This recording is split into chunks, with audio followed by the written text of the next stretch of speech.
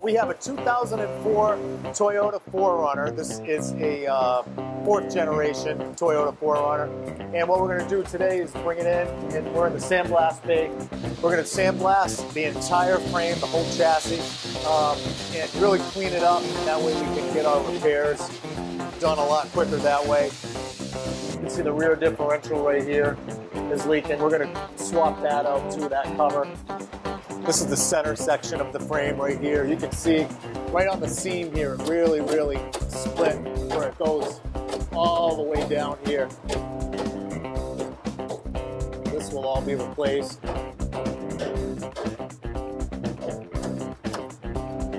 Now we're going to work our way up to the front of the vehicle, and you can see a big hole right where we mounted it. This front frame here, that's just as bad. Right where the seam is. What happens is the water gets caught in these and it just stays in there.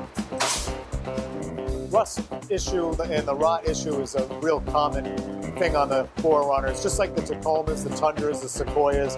But these 4Runners, the bodies all really hold up, and they just have bad frames, so that's what we're going to take care of today. This is the post-sandblast job. This is what everything looks like sandblasted. And you see we opened up that frame right there. Even worse. So we're going to, next step, we're going to cut this all out.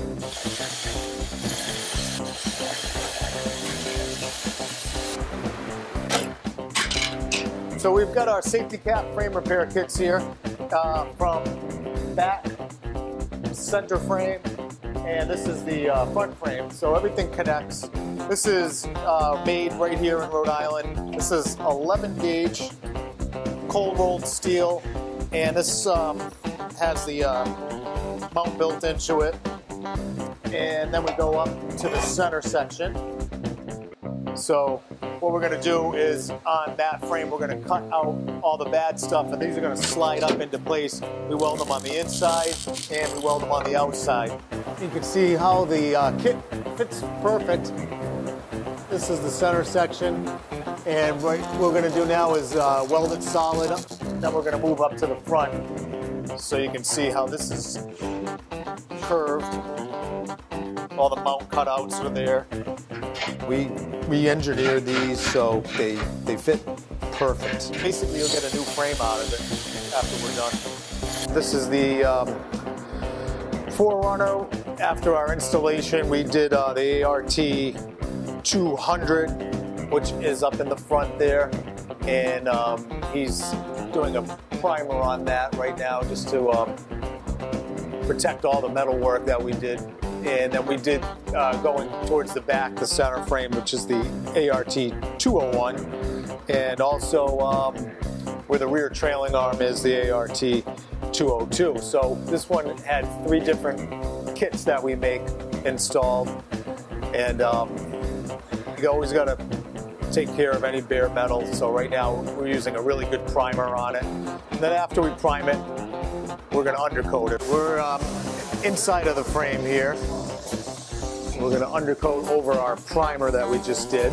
And this is for extra protection.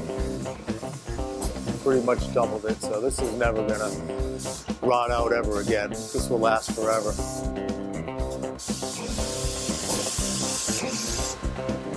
This really combats areas that use a lot of high salt.